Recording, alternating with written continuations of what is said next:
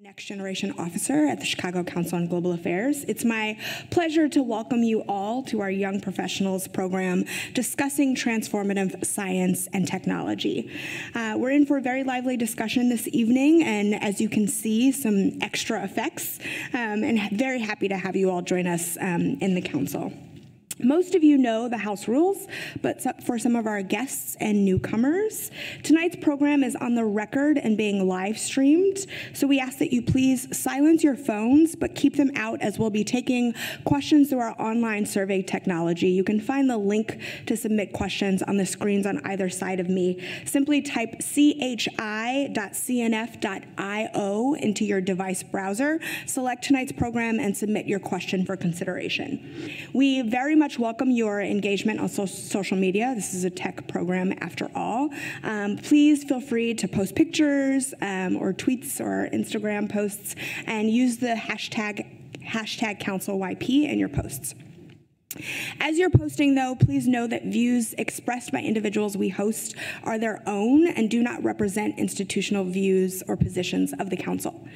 The Council engages Chicago's next generation of leaders with programming to increase your global fluency and cultural competence. I encourage you, if you're not yet a member with us, to consider joining. If you have any questions about membership or getting involved with the Council and YP Network, you can visit Anna, our Young Professional Ambassador. She'll be at the table in the back of the room. Lastly, we are truly grateful to partner with the Museum of Science and Industry this evening. Thank you to MSI for your support and partnership and assistance in this program. We're pleased to be giving everyone tickets to attend the exhibit Where to Wired, or Wired to Where, at MSI running through 2020, and I believe that you received a special code that you can use for admission to the exhibit in your confirmation note. Now it is my pleasure to welcome Anthony Vitiliano. He's the Vice President of Exhibitions and Engagement at the Museum of Science and Industry, and he will introduce our panel. Anthony oversees the Exhibitions and Collections Division that harbors the museum's more than 35,000 artifacts. Ladies and gentlemen, please join me in welcoming Anthony.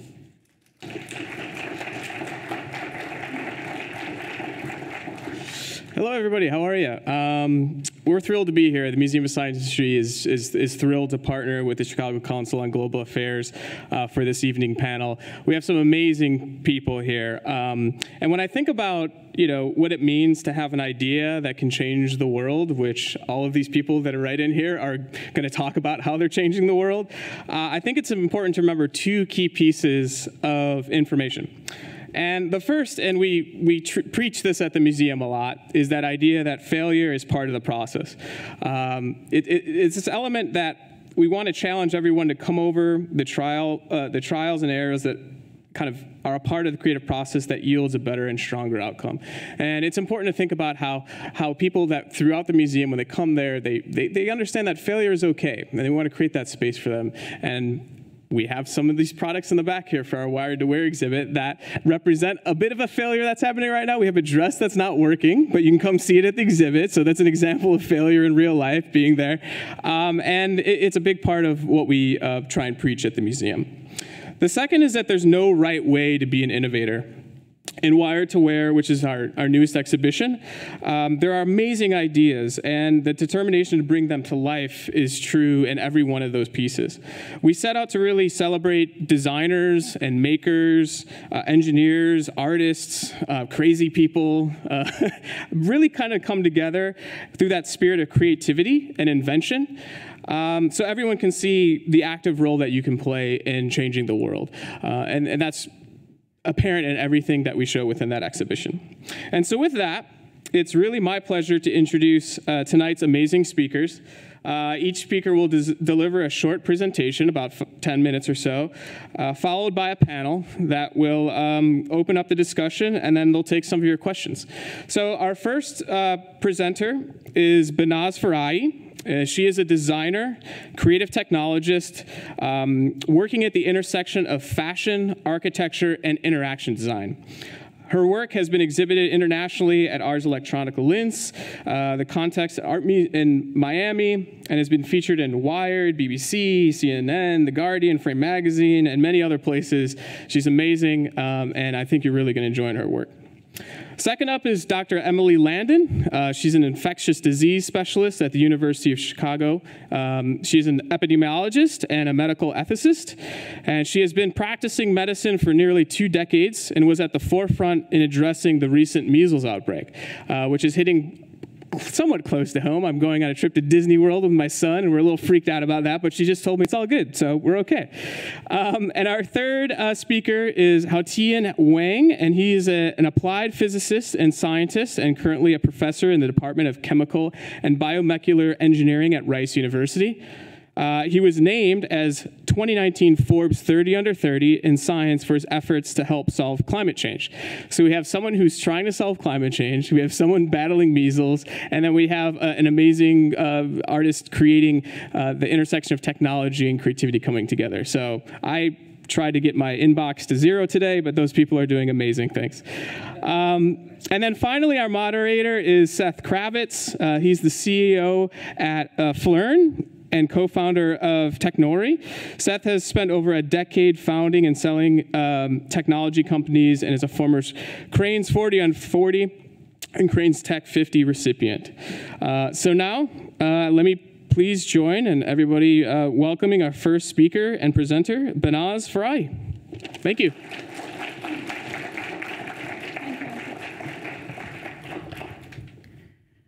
Hi, everyone. As someone who's been fascinated by movement, texture, and tactility of the matter, I've been exploring how artificial intelligence can be embedded into substrate of the matter, as though machines become materials and materials become machine. I'm interested to see how we can explore a new relationship between human body and environments, ranging from the scale of human body and the world of wearable and fashion, all the way to architecture space and the world of interactive architectures. I'm particularly interested to see how these technologies and how emotive matter can change the perception of the human body, the way that we communicate with one another, and also the way that we socially interact with one another. And I have been doing this type of work through series of exploration and art installation and fashion pieces inspired by nature, not only in terms of form and morphology, but I'm interested to see how we can learn from intelligence and material intelligence that you see in nature and apply that principles in the world of fashion. So I've been really fortunate to work on a new project for the Museum of Science and Industry here in Chicago, Iridescence. Iridescence is an interactive 3D printed piece equipped with a facial tracking camera that is responding to the facial expressions of the people. Inspired by hummingbird, hummingbird is an amazing creature. It can change its color from dark green to iridescent pink with a twist of its head for social mating ritual. So I've been wondering how we can develop new materials that it can imitate the same type of behavior. It can change color and it can change shape and respond to the information from the people. So I'm going to take you through a very short video for production of this piece, which is right now in the display in the Museum of Science and Industry. This was a very technical challenge that how we can design not only color change, but also shape-changing behavior inspired by hummingbird. For doing so, I went through many iterations with my team through production of electromagnetic actuators that was made in-house from many iterations from hinge design to understanding the science behind electromagnetic mechanisms. So it was a very interesting journey to go through this project, but also in terms of its form was inspired by 17th century big collar that you can see in Victorian style of fashion. So the idea was how can we create something that it's like a big display around the head of the wearer, and it can act as a dynamic display. It can change how we interact with one another. It also holds 200 elements that they can each individually move and change color from dark blue to almost magenta and gold. Each of these electromagnetic actuators consists of many components that you can see in this video. They come together, all made in-house. The idea was to how we can make a sort of very simple production that a technician from the museum can take it in and out, each individually controlled easily. To just give you an overview, this piece has 200 moving parts, which works as a muscle, 40 driver boards that work as a nervous system, and 4 microcontrollers that they work as a brain, equipped with 1 camera that acts as an eye. So in every moment, an eye gathers information from the people's location as well as their facial expressions, capture those information, send it to the brain. The brain sends a signal to the nervous system, which are the driver boards, and the driver boards control the behavior of these moving actuators. Also, it was about how we can capture not only 1 face or 2 face, but we can capture up to 35 face. And based on their different emotion, we can trigger different type of animations. So what is the equivalent of happy movement? Or what is, if the dress can capture anger or aggression? And what is the garment movement is going to be? So in these videos, you can see that, for instance, if the happy face is detected, it can generate a ripple or rippling movement from inside toward out. Or when it's angry, it moves really fast as it almost repel you.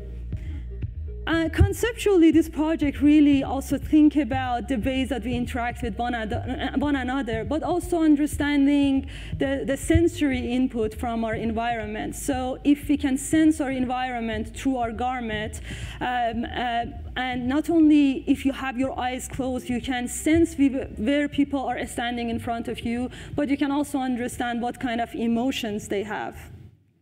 At the end, I would like to say that these computational systems and artificial intelligence, when they're embedded into the substrate of the matter, they can, despite our anxiety about the smart technologies and AI, I think there is a potential for empathy. They can potentially become an extension of one's being, and they can help us and coexist with us. Thank you very much.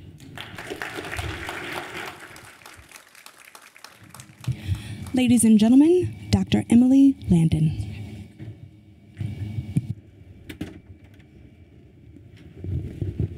Hey. How cool is that? Okay, this is way less cool. I have to start right there. I'm here to talk to you about the newest innovations in healthcare and how we prevent the transmission of disease. And best place to start, measles. How do we prevent measles? There is an amazing innovation that prevents measles transmission 99% of the time.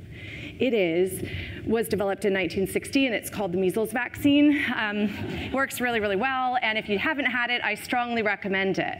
But there's something that we have to do for people that can't get the vaccine and people who get sick anyway because they're immunocompromised or have other problems. You all know about Ebola. You've also heard about this Candida auris, terrible deadly fungus from the front page of the New York Times. And there are a lot of things that we can do to help control these spread in hospital. But hospitals are the place where people live the closest together. But the innovations that we have in order to prevent these things go back even further than 1960 to 1860, when Semmelweis discovered that obstetricians were far less likely to have their patients die of puerperal sepsis if they dipped their hands in chlorinated lime solution after taking care of autopsies downstairs. Yeah, blows the mind, right?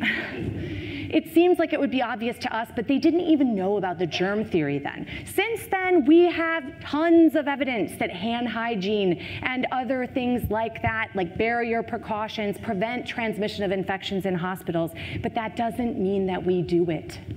And we send around people to do these observations, these secret shoppers that do observations of all of our healthcare providers to see if they're cleaning their hands. And we get some evidence, but when we send around even more really secret shoppers, we get even poorer hand hygiene compliance. Yet these are things that are supposed to happen 100,000 times a day in my hospital alone at the University of Chicago. We can't possibly have one observer that collect all of that data. The 1,000 observations that we were collecting every year when we were using observers is kind of like having a scientist look at the tail of an elephant and say it's a snake.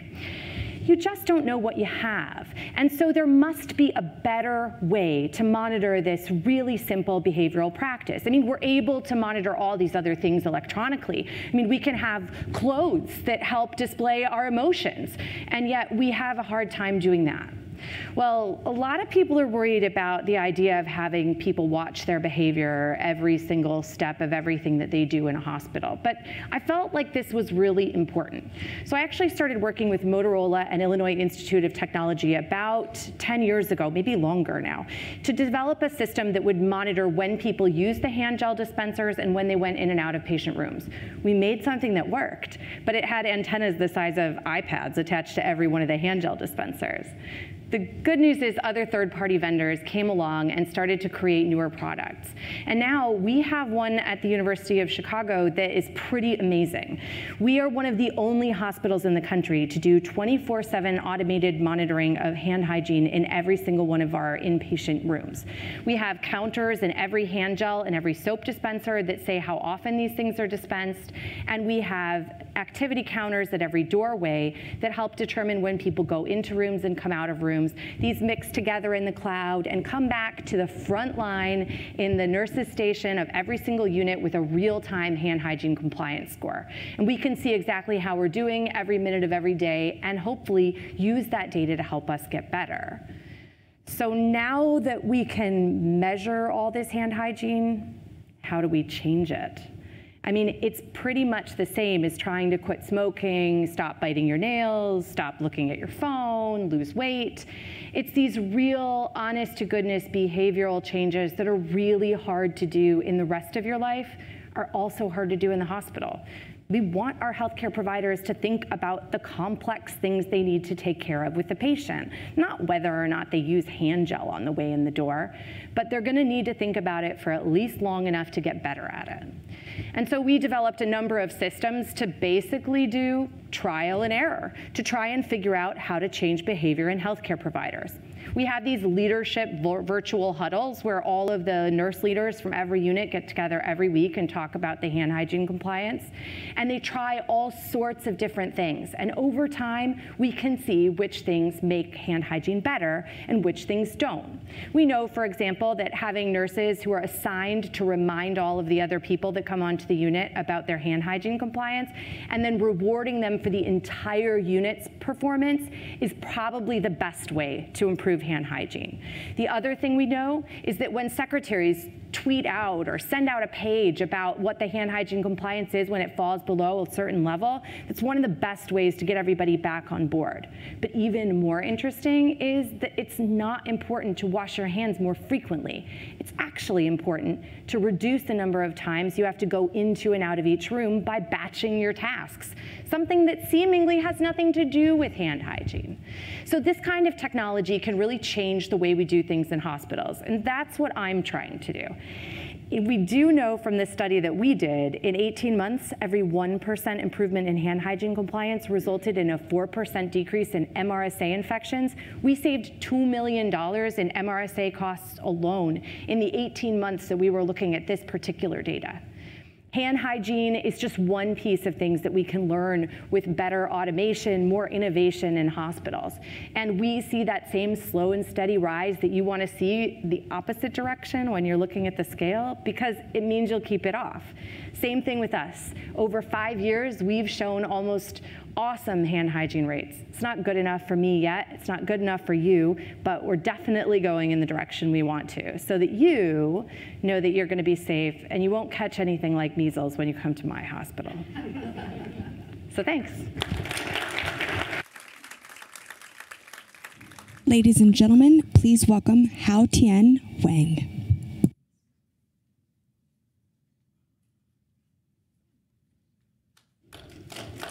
Thank you. So imagine that in the future, all the carbon dioxide we generated from burning fuels, driving our cars, or lighting our rooms, can be collected and then converted back to useful chemicals for reuse. Then we can probably close the anthropogenic carbon loop with no more CO2 emission. This is actually the dream our research group at Rice University is currently chasing. So let me first show you a chart that shows the long-term atmospheric CO2 concentration.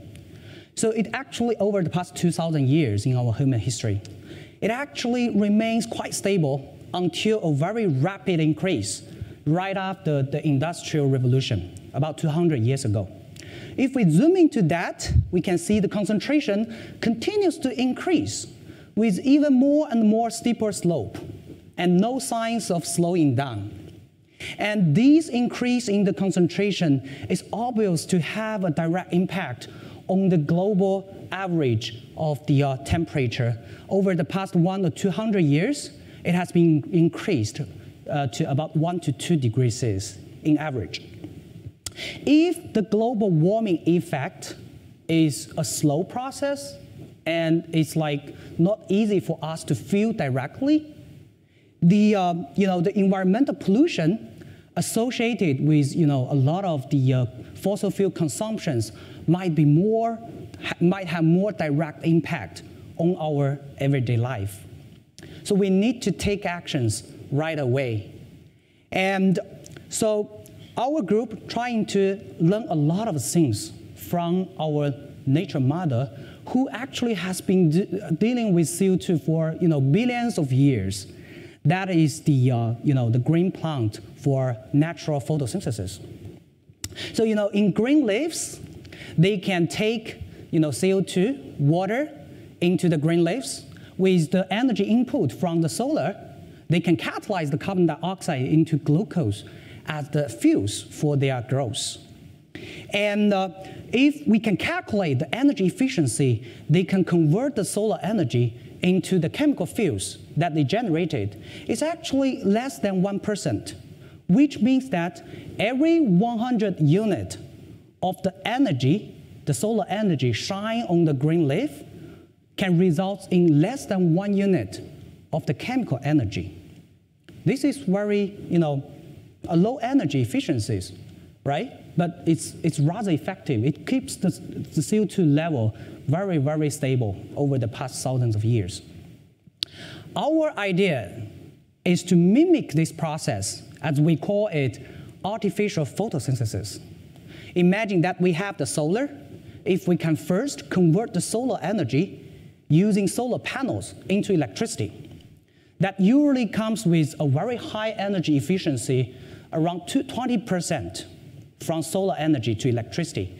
Using that renewable electricity into our electrochemical cells, we can drive an electrochemical reaction where in the cell on the right-hand side, water can get oxidized into oxygen, and carbon dioxide can get reduced to whatever we want by designing different catalysts.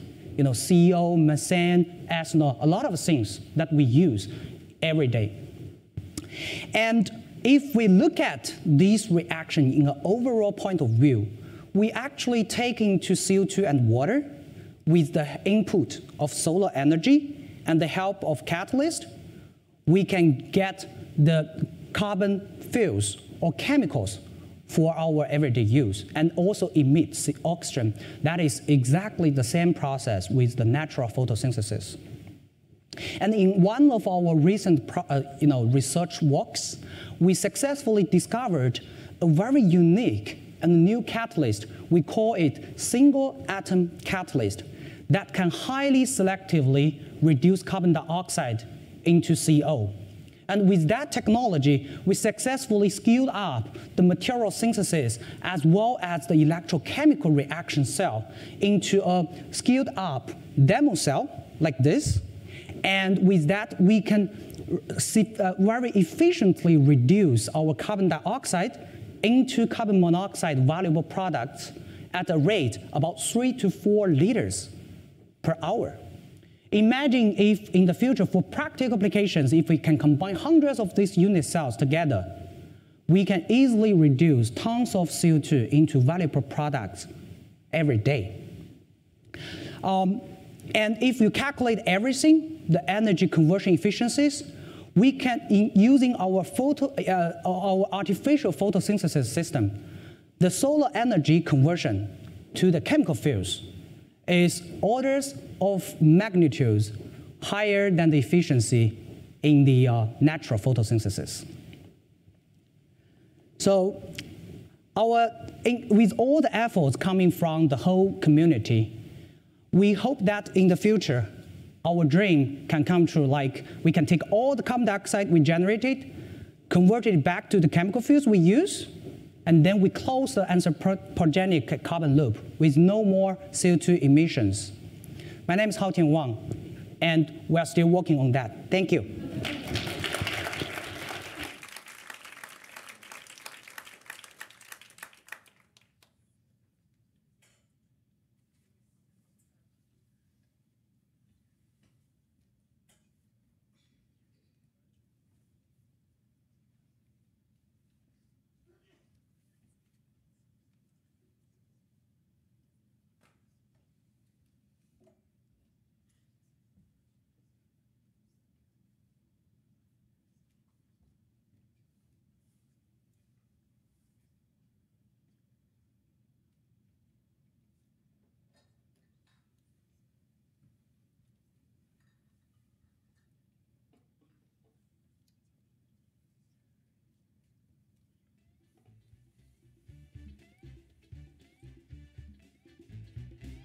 Ladies and gentlemen, please welcome our panel.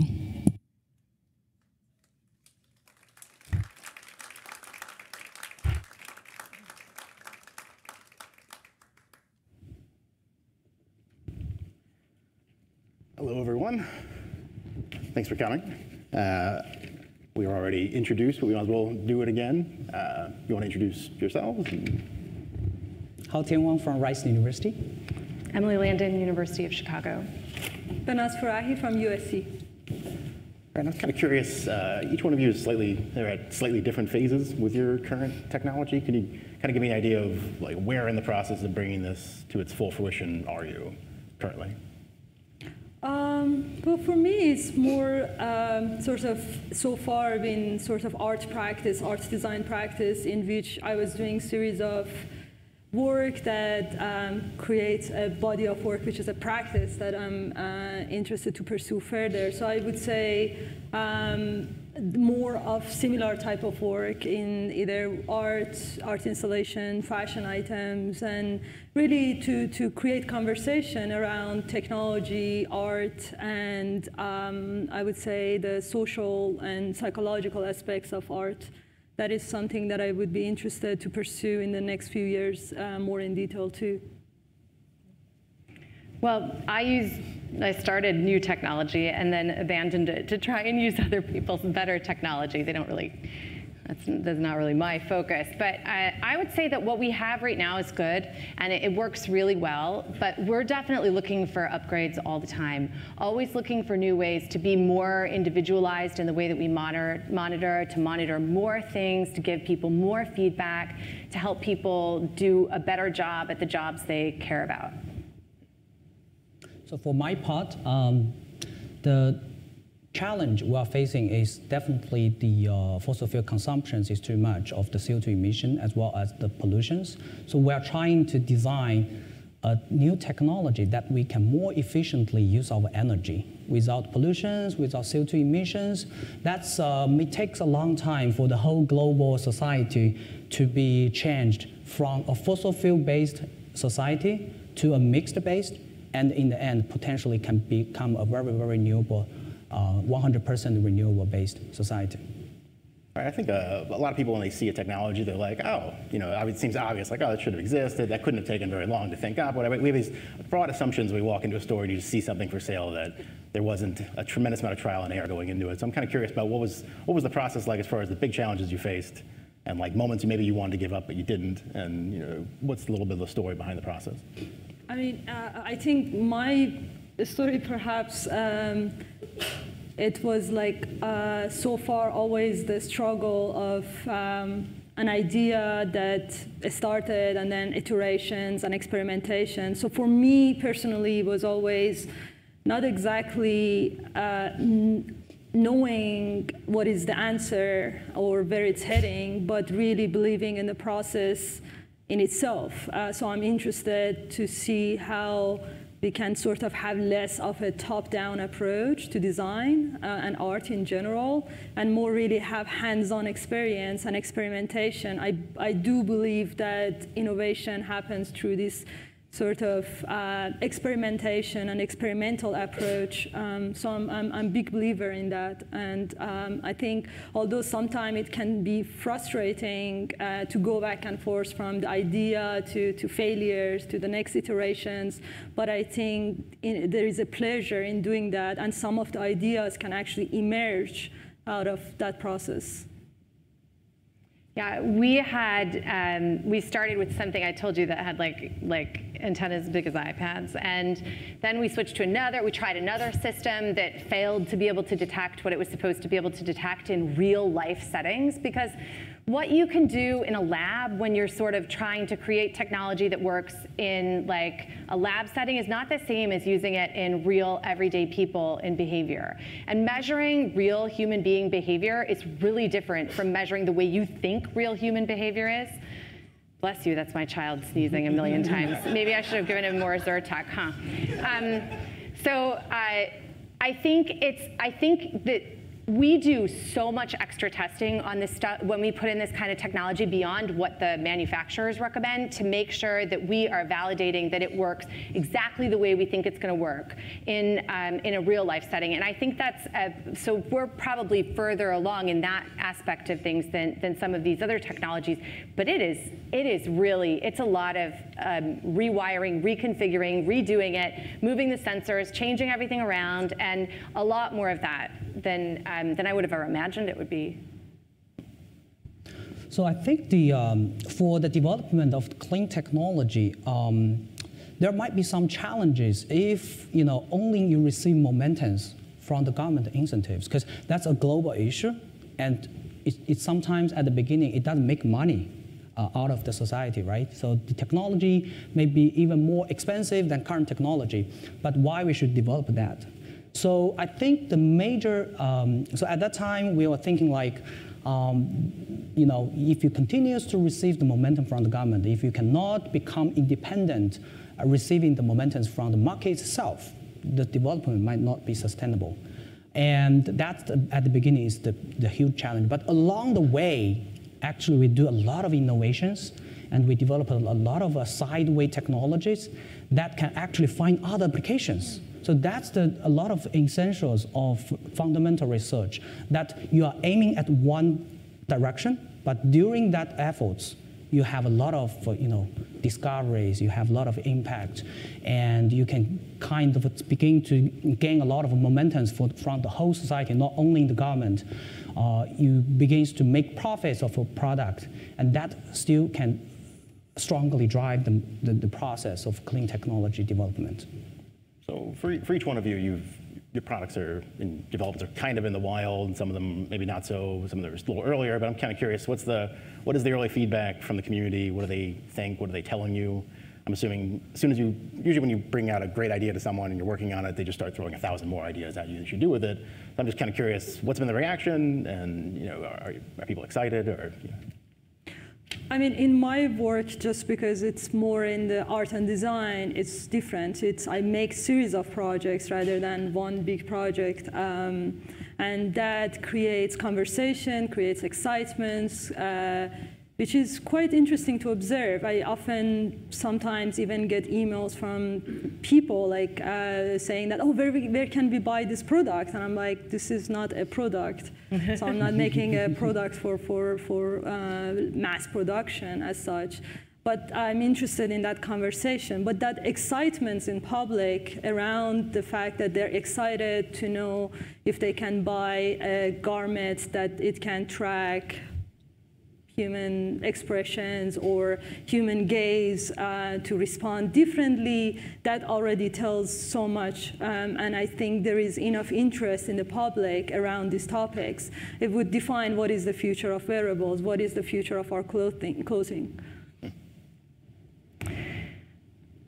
Well, I think when you have a new technology that's expected to try and change people or change the way people do things, there's sort of this, a lot of people who describe change literature suggest that the Kubler-Ross stages of grief also apply to change. And this is what I say to people a lot. They say, number one, that they are angry at me for monitoring them. And then they tell me, but I don't need to wash my hands because I just washed them for the other room. That's called bargaining, by the way. Then they get super depressed and are not happy because they feel like they're never going to be able to change. And then eventually they come to some form of acceptance. And so there's a lot that goes into this. And so I get really mixed reactions. People are often really happy at first, and then they get really frustrated, and they get angry, and they get sad. And you have to be able to sort of weather those storms and be like a bobbing on the top of the water and say, yeah, I get that you don't like this aspect of it. Let's see how it goes. Because you can't just say to everything that everybody says, well, I don't like that it does this, and so I want to get rid of it now. Or I don't want it to do this, and I want it to be different. Let's see how it works in your life. Let's give it a minute. Kind of like when you get a new phone, and you're like, or they like do an update on your phone, and you're like, oh, the font is different. Oh, it looks different. But then you kind of like, it becomes part of your life, and then you're really living with it, and then you can really know. And the feedback I get is, I want it to be more individualized. It would be helpful if it was more individualized, and that's what we're pursuing. During our innovation process, there are definitely a lot of feedbacks, not only from our colleagues, our peers, but also from the society. Why you want to convert CO2? Why you are focused on these type of reactions? Because clean technology is definitely a very wide field. Solar panels, water pumps, a lot of things. But why am I trying to focus on that, and even if with some negative feedbacks at the beginning, is because as a very beginning research group, we can only focus on one very sharp topic. And at the beginning, you don't even need to know what these focus can go how long in the future. Just do that. That's my message to my students. You just do that. And along that process, as what I just said, along that process, you can come up with a lot of interesting problems and topics. And because we call it research, is because if you can know the results in advance, that's not research. The research is you want to go there, and along the process, you go other ways, and it becomes very successful. So that's the reason why we say a lot of feedback from the colleagues is very helpful, but you don't necessarily to listen to all of them. You just follow your heart to do whatever you want. Just love to add something more with just both previous comments. It's exactly, sometimes it's more like cultivating a certain sort of image even in public. So it's not necessarily just coming with a product that actually changes, but I mean, one of the good example, I think, in Wire to Wear, and I think my excitements personally as participants of that in a way is the fact that how people, also a lot of young generation and kids would go to this exhibition. It's more about stretching their imagination, that what is possible. So a lot of time what we do, no matter if it actually make its way to become a mass-produced product or not, I think its role also can be to really stretch what is the future of this type of innovation. So creating that type of a space or platform to share, to stretch imagination, I think it's really important. Well, that kind of brings me to the next question of the social implications of what you're building, like what happens to a society that does adopt what we're talking about. So a society where we are capturing tons of carbon, and we're using it for basically it is replacing a lot of fossil fuels and a lot of things. That's a major change. The idea of hospital-borne infections, which are a much larger problem than I ever knew about, becoming a thing of the past. The ability to have materials and products and surfaces and things you interact with actually based off your mood and adapting to you in real time is fascinating. I'm kind of curious one by one, what do you feel like, what is the greater social impact of where this goes, if you could take it as far as you can go?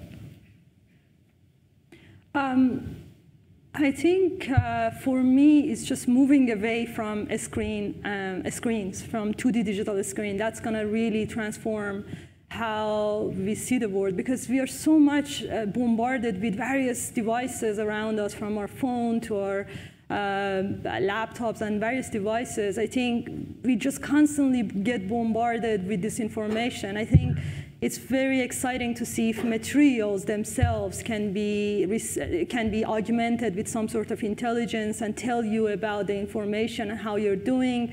Imagine your garment color change to red if you're stressed. So you already know that you have to calm down. You don't need to look at your phone, open up your phone. There's a notification telling you that your heartbeat is going high, so you have to calm down. I think gradually, we have to see that the materials themselves have the language to communicate with you. Maybe they get wrinkled, maybe they change colors, and I think the social implication of that, it's going to be tremendous. Well, I think we can probably eliminate healthcare-associated infections and all kinds of different harms in hospitals. I mean, this is all about behavior. We've done so much to hard stop stuff in healthcare. Those of you who work in industry that has some sort of electronic way of you have to log in here or sign in here in order to do something, or you have to click this box in order for the next thing to happen. That works really well for a lot of stuff. But it can't do, every time I give a talk like this, somebody asks me, why don't you just lock the patient's door until people clean their hands? And I'm like, because it's not a prison. And so, but everybody wants a hard stop, right? And that's what everybody's looking for. But that's not really what you want. You want a way to be able to change your behavior easily without too much pain and suffering in order to be able to do what it is that you want to be doing all the time. And that's what I think we can get to. I think we can learn the lessons from hand hygiene. We can learn how to apply those same things to other behaviors we want to see in healthcare. And I think it can go beyond even healthcare to personal health and other things that we want to change. It's about the interaction of monitoring and behavior and change. I think the social impact of renewable technology is definitely very obvious, because it's a new way of life of using energy.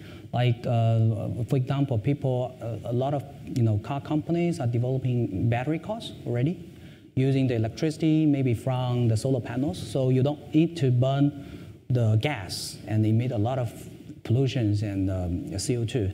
I think that's the modern way of us to use the energy more efficiently, more clean, and we pay more attention on the environment right now, because in developing countries there are sometimes can have PM 2.5. That is the air pollution. People can breathe into their lung, can get disease or so.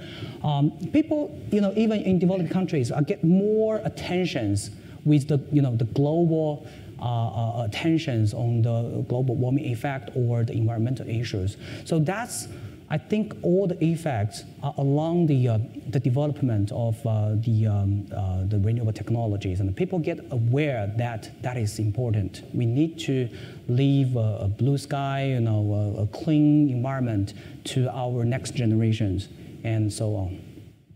All right, before I get to the next question, I want to make sure that everyone knows you can ask questions in a few minutes here. We're going to open up to the audience, so definitely think of a question you may have, and we'll get to it. And then one final question for me. So I feel like when you have these gigantic endeavors, it becomes incredibly intimidating to think of what's the next step, a journey of 1,000 miles starts with one step. So I guess, where do you go from here? What is the next step for each one of you working on your projects?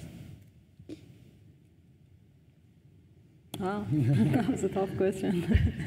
What could be a more immediate one? I have this big challenge in the next 3 months that I really need to take care of. I'm curious, wanted to know about your process of like how you're actually tackling such a massive problem, just one step at a time going forward. I'm certainly interested to pursue this vision of interfacing with human emotion more. I think more technology requires to really address human emotion. And this is not something that I personally say. This is really based on the research on affective computing, which is really looking at how computational system and artificial intelligence is able to simulate and interpret human emotion. So I'm interested to, in my future work, to really dive even deeper into this and understanding how can we understand, how we can develop empathy between human and technology, between human and the built environments. That's my goal. I'm going to get up tomorrow morning, and I'm going to have a phone call with all my nurse leaders, and I'm going to hear about how last week went with their hand hygiene. They're going to tell me their data, and I'm going to ask them what happened, and I'm going to ask them what they saw when they were out there, and we're going to write down everything, and we're going to see if there's anything new we can glean from the data, and then we're going to go back and look at more data, and we're going to compare things, and we're going to maybe find something new that we didn't know about the day before. And if we do, then we're going to try it other places and see if we can replicate the success.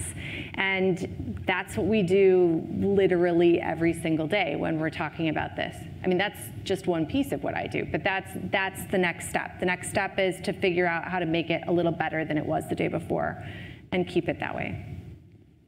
I wish the chemicals and fuels that generated from the artificial photosynthesis system that I introduced in the future can be even cheaper than the fuels that we generated in a traditional way, burning the fossil fuels, doing the traditional industrial chemical engineering process.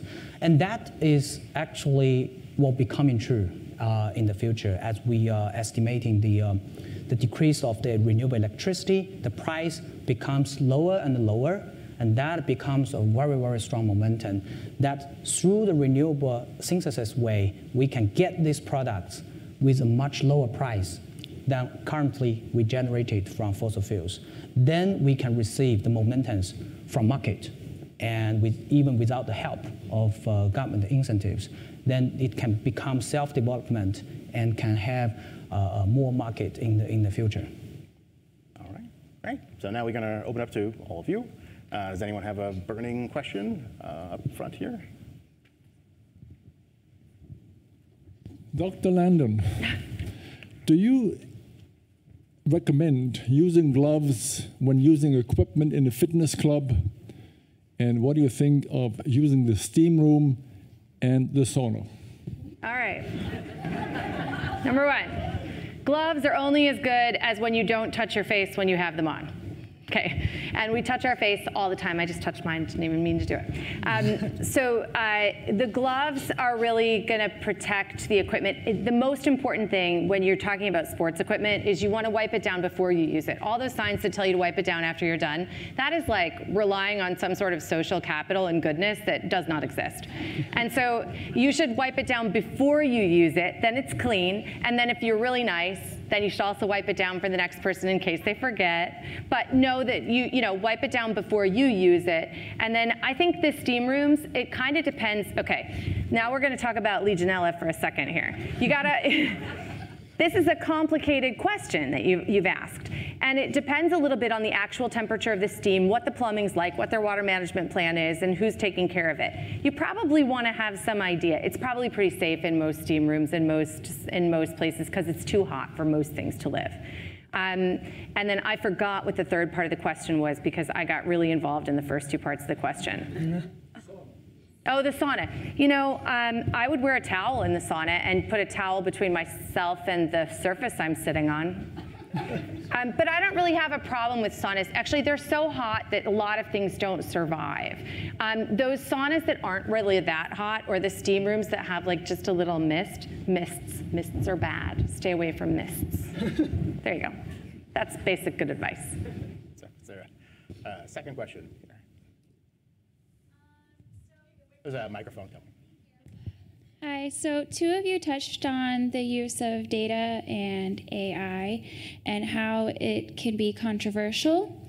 So my question is, how do you make sure that the data that you're collecting and how you're using it is fair and equitable?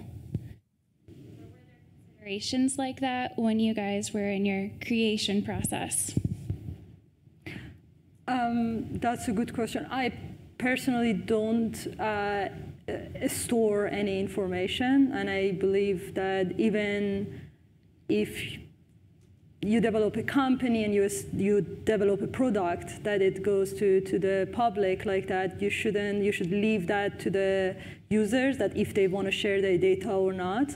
But at the moment, we are not basically storing or reading any data from the garments. This potentially can be a tool for surveillance, but and potentially can be used in a bad way. But I personally think that we should stay clear from that and just leave that option for the users to decide if they want to share their information or not. I mean, this is healthcare, right? We collect a lot of data and we protect it very carefully. There are a lot of laws about how to do that. When it comes to healthcare workers, we think that their privacy is really important too. People were not thrilled about the idea of having all this data. We don't actually collect individual data in this system that we have, but we're moving toward a more individualized system. And the answer to that is who gets the data is really important. And transparency about who's getting the data and when they're getting it and how they're getting it and what it's showing is also really important. We agree that end user should have when it's your job, you don't necessarily get to say, my employer doesn't get to see how often I clean my hands. Like, is that really fair? No. But they should get to know what's being shared and who it's being shared with and when, and then they can opt in or opt out based on their employment decisions. But this is something that's happening a lot more with a lot of different companies, not just healthcare. Question in the back here. This is for Hao-Tan Wang. What sort of scale is required to kind of have a measurable impact on CO2 reduction within the kind of confines of your project in order to kind of close that carbon loop? What kind of scale is required for the project you're developing? That's a very good question. That's a tremendous scale, actually.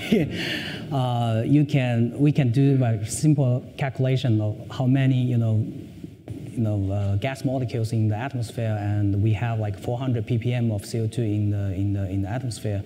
And I think somebody did that before, but I don't know the exact number. But if you completely convert a lot of the CO2 back into like 1,000 years ago's level, we run out of electricity. So we don't have so many electricity to convert that. But it doesn't mean that we need to use electricity alone to close the whole loop. We are trying to propose a way that we generate fuels that we use every day. For example, hydrogen peroxide for disinfection. We can use electricity from the solar instead of burning coals. So using that part as reducing a lot of CO2 emission currently. And that's the way we want to close the loop, but not saying that we completely convert all the existing CO2s back into the fuels. Got a question over here. First, thanks much, guys. I'm interested to hear a little bit about implementation, particularly from Professor Wang and Dr. Landon. So it sounds like both of you have somewhat put together solutions for very large problems. And on one part, let's say we all work in many of us work in organizations that also have problems that have solutions that need to be implemented. But a lot of what I hear, at least, is that there's practical things that keep from the adoption of the solutions. I'd like to hear from you guys, maybe expanding a little bit more on what those problems are and how you get over them, both specific to your work and also maybe in general, if you're willing to. Thanks. I'll just say implementation is the problem. I mean, everybody knows they're supposed to clean their hands. It's getting them to do it that is the problem. And implementing these technologies are ways to help people get there. I think when it comes to implementation science, which is actually an area in which I do a lot of work, like basically everything, we don't know everything there is to know. I don't even think we know a pinhead's amount of what we need to know about implementation. We know a little bit about this and a little bit about that, but putting it all together, like you can't checklist everything, you can't hard stop everything, you can't just say that, you know, anesthesia is like aviation. Like there's just, that nothing crosses over as much as you want it to. And I honestly think that there is a huge benefit to trial and error, to letting people who are at the front lines, we would also call it frontline ownership, letting the people at the front lines make the decisions about how to improve things. And so when we implemented our major technology about hand hygiene, I was asked, so what are you going to have everybody do now to improve their hand hygiene? And I said, I don't know. We're going to let them decide. And everybody was like, no, you must come up with something and everyone must do it. And I was like, that's a bad idea.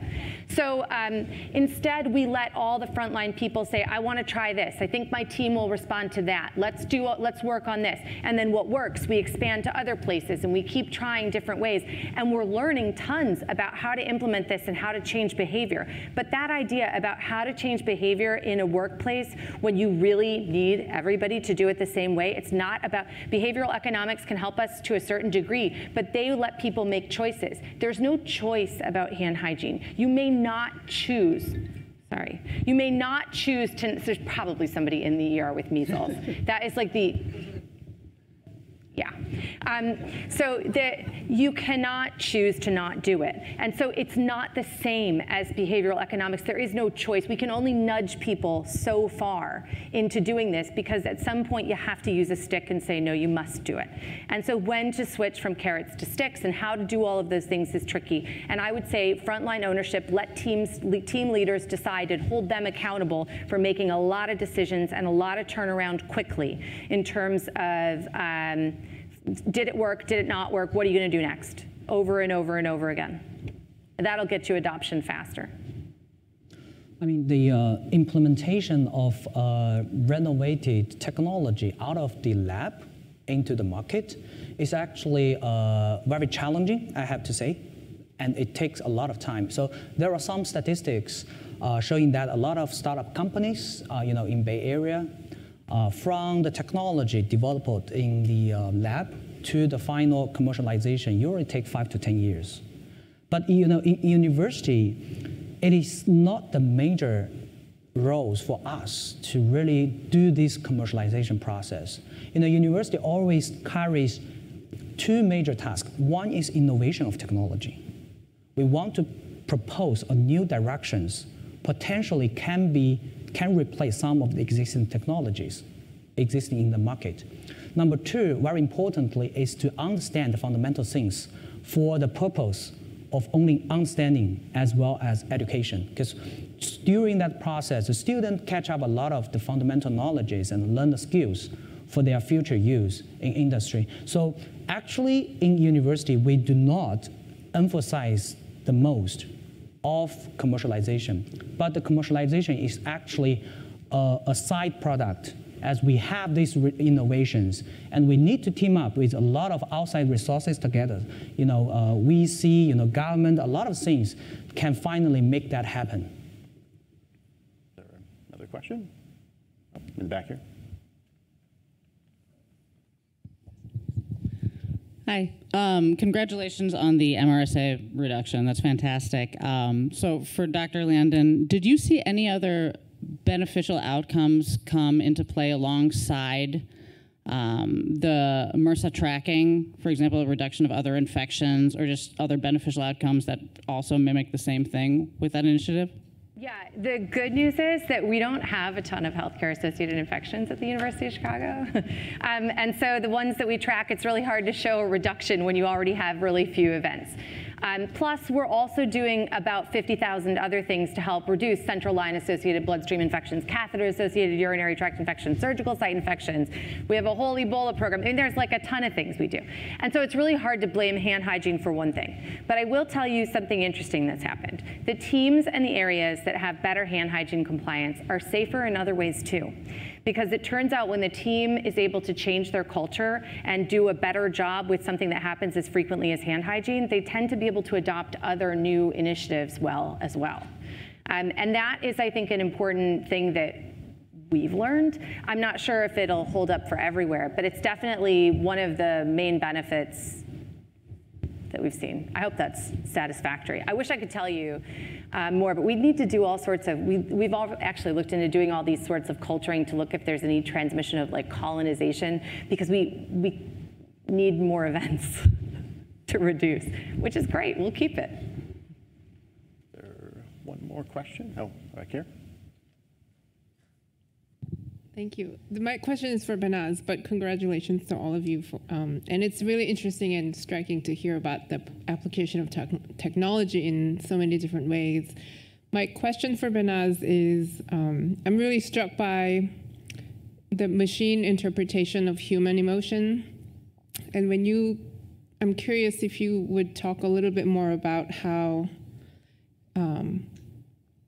the system that you currently have in the exhibition recognizes across cultures and racial features of different people's faces, because certain expressions in a certain culture can mean something different in another culture. So would you talk a little bit about that? Yeah, I mean, that's a great question. And I don't believe that emotions are universal. However, I've been also sort of believer in certain emotions, like basic emotions that Paul Ekman talks about, who was the anthropologist and scientist working on emotion, and believing that there is 6 basic emotions: happiness, sadness, anger, surprise, and disgust. And there's one more I forgot now. But so these basic emotions, in his research, he showed that it's across many different races, even very primitive tribes. They actually share those basic emotions. Every culture shows happiness with a smile, with pulling the muscles in the face in a certain way. So I think the notion of emotion can be more complex than that, and there is a lot of micro expressions that we have in our facial expressions that it's very difficult to decode.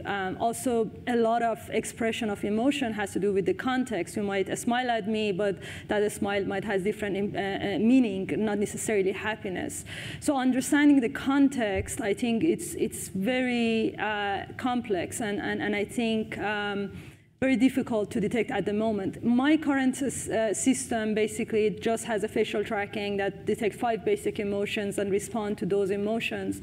However, I'm interested to pursue in future that how we can not only use computer vision, but we use some sort of biometric sensors that simultaneously can capture information from basically the peak of emotional reaction in the body. So together they can have a better understanding of the context as well as expression of the emotion. But it is a complex question, and the more I read and study emotion, the more I understand that it is very culturally specific. All right. That's all the time we have for questions. I just want to thank everybody for being here. It was absolutely fascinating, and I'll make sure I get the names of these things correct, because in the back we actually have some fun things. If you look at there's the Barking Mad coat and the Thunderstorm dress in the back there, so please check those out from the Museum of Science Industry. And now Brittany is going to close out with some closing remarks, and just want to say again, thank you for coming, really appreciate it. And that's it. Thank you. Cool. Thank you. Thank you. Thank you.